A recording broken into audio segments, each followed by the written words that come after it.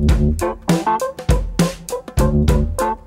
the Toronto Star, I'm Sabah Itazaz, and this matters.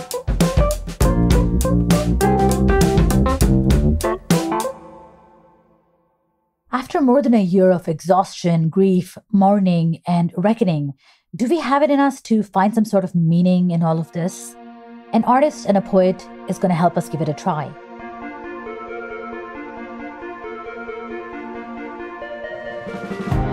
Spoken word artist from Scarborough, Randell Adjei is Ontario's first Poet Laureate, unanimously appointed by MPPs for a position that was created in memory of Gord Downey.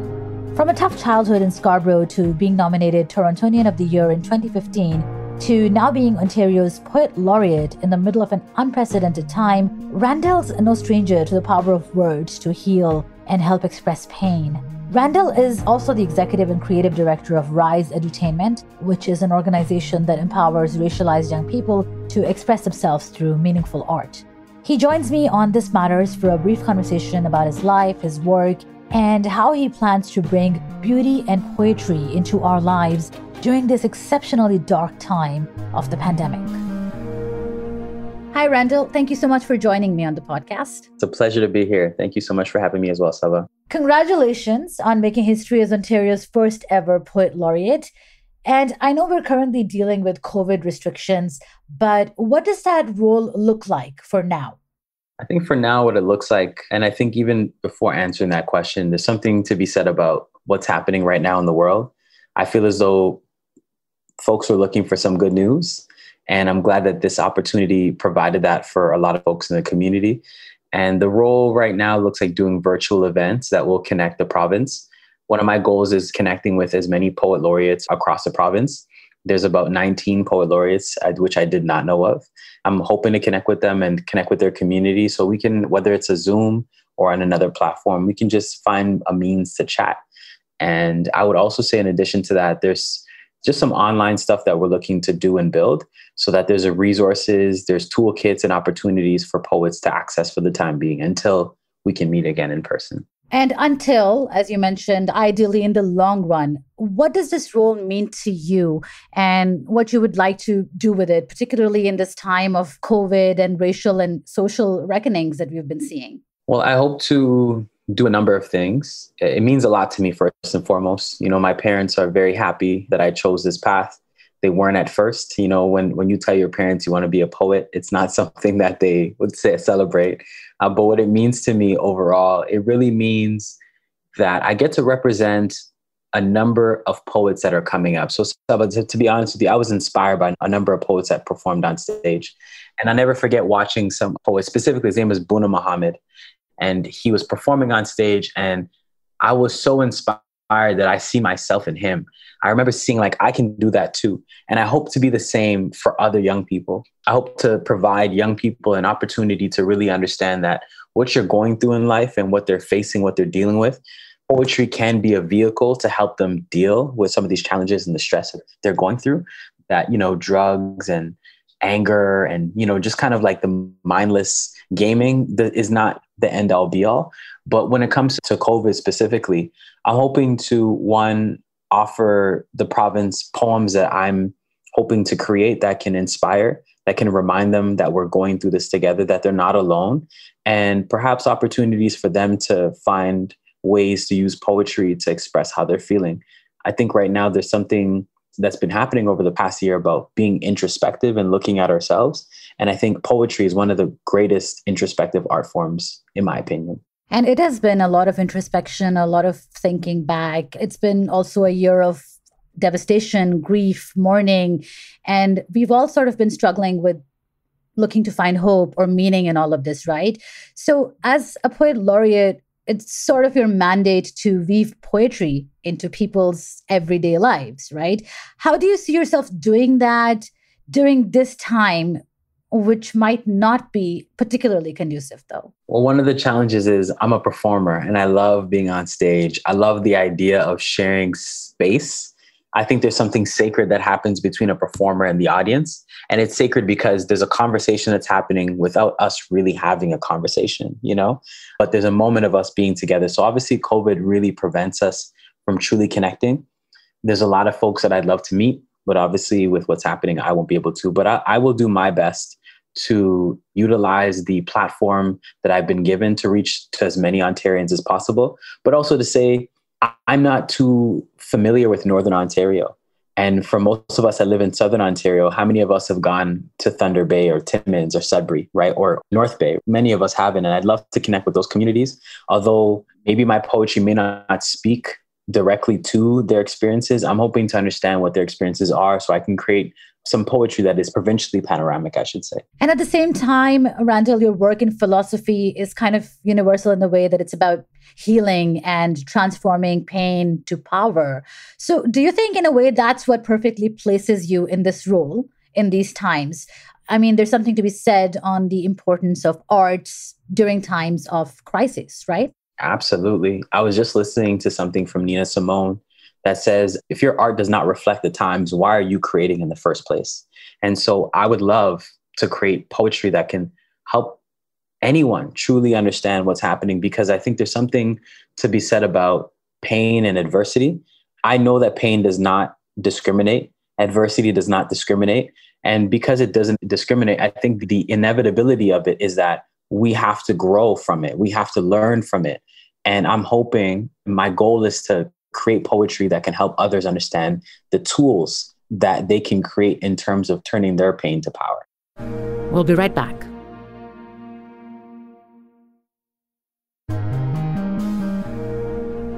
How's this time been like for you, what you've been observing? Is there a poem that you personally find yourself continually turning to? Yeah, there's some challenges that I've gone through, but there's a poem called Brokenness. And I often kind of speak to the dichotomy of life, the dichotomy of being human.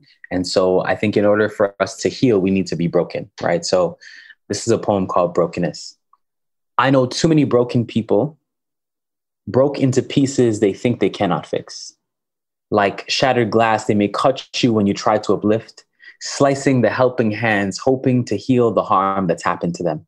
They often hurt in silence. Smile in your face today, but tomorrow you may hear of how their brokenness is escalated into acts of violence. We often judge these broken people and then call them names, label them, sometimes forgetting that, like flipping a coin, they too can change. But what does it really mean to be broken when it is broken people that have helped mend the world? I realize that in our brokenness is when our true lives unfurl. Because see, brokenness is a sign of recreation. It is a sign of growth. But we fear brokenness because we fear the unknown and uncertainty. But brokenness can piece our wholes together perfectly, sometimes permanently. After all, if you have never known brokenness, then how would you know when you are whole? If you have never been broken, then how would you measure your growth?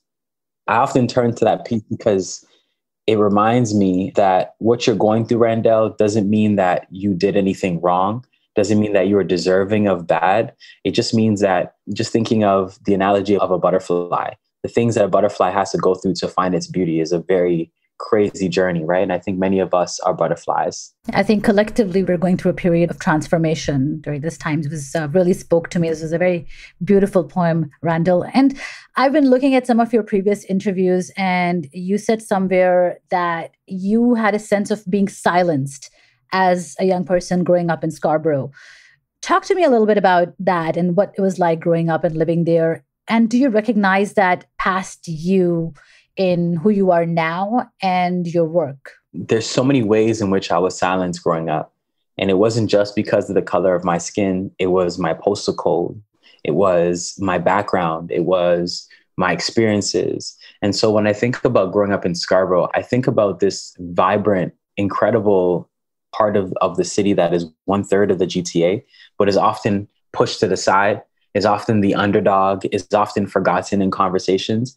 And so I like being the underdog because as an underdog, it reminds me to work harder. You know, when I think of what my parents had to do, my parents worked extra hard, harder than most folks would. And I know that's the story of many immigrant parents, right? And so I keep that in mind, that there's something about this time that being an underdog, being someone who's had to overcome so much adversity, it's made this time, I'm not going to say easier, but it's developed resilience inside of me that has really informed my practice as an artist, but also my practice as a human being. And I think being human is a practice. You need to wake up each day and understand that there's a level of understanding and growth. I don't feel like there's perfection that lives in this world. I'm just more about progression than it is perfection. So, Scarborough has really influenced the way I think and the way I show up in life, because being silenced has reminded me of those that, now that I have this platform, it reminds me that I can speak for those that are silenced right now. Which you've been doing through a lot of your work. I wanted you to talk to me a little bit about your work with Rise Edutainment, what you've been doing through that, and what exactly is edutainment in that context. So firstly, edutainment is a term that was founded by KRS-One, who's one of the fathers of hip hop, or maybe the sons of hip hop, however he chooses to say it. But it's really about this idea of, again, I don't believe in art for art's sake, personally. I believe that art has the propensity to help us dive into ourselves, to share with the world a bit about who we are and our experiences. RISE stands for Reaching Intelligent Souls Everywhere.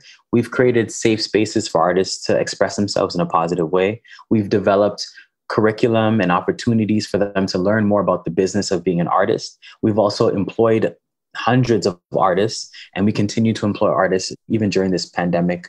And we also connect them to opportunities that they probably would have never had. So every Monday night, just last night, we had a number of artists that came on. The love and support, even on a Zoom platform, you build a culture of support and a culture of seeing vulnerability as a sign of strength. And oh my gosh, the things you can create is powerful. So every Monday night we've been doing it. You can find us at riseedutainment.com to find out more. And like you're mentioning, you're still continuing to engage with the community through these events and open mic nights. But how has COVID and the consequent lockdowns kind of changed that, in a sense of the connect? Art is all about sort of connecting with each other. Has that changed a little bit in these virtual times? And do you feel like that could be an irreversible change? I believe it has changed in a number of different ways for obvious reasons. I want to say that as an artist, it's because I've learned so much about myself during this time, because I've learned to love myself more during this time and have been able to cultivate a deeper sense of self. It's allowed me to create from a different place. It's allowed my art is heavily influenced by healing and heavily influenced by resilience. And so this time has built my resilience like never before. And I think it's definitely impacted how folks show up. But at the same time, because we're looking inward, I think the poetry and the music that's being created is a bit deeper. It's more reflective of the times in our community. I can only speak for our RISE community. We've also been able to leverage this time as an opportunity to create as well, right? I don't think I would have ever had this much time to create otherwise. It seems like everybody's had to go deeper into themselves to get that connection and to find like a more genuine, more authentic connection, ironically, in these digital times, right? How interesting is that? Yeah. So when we look at this, what we're going through the past year, what's still happening, what lessons do you think we can glean through the reckonings and the realizations? We know that we've collectively been through something or going through something massive, but at the same time, a lot of differences and discriminations have also been exposed, showing us that not everyone experienced this time and this pandemic in the same way.